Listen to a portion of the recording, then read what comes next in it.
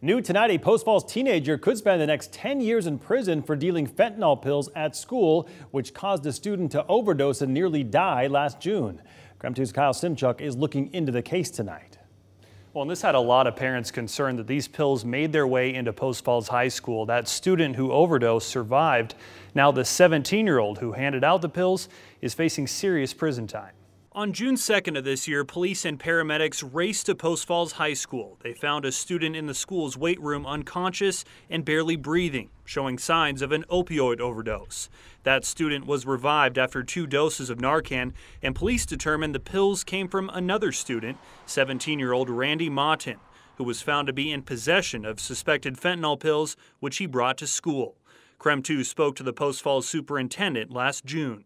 We have never had a situation like this happen in the school. And I was the high school principal for 10 years before I came to the central office, so it's very, very scary. The 17-year-old was arrested and later convicted of delivery of a controlled substance on school grounds.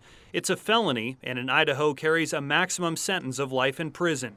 District Judge John Mitchell sentenced the teen to 10 years in prison, but also retained jurisdiction, which means that Martin could spend up to 1 year in a prison-based treatment program before returning to court, where a judge will decide if he should be placed on probation or serve the remainder of his sentence.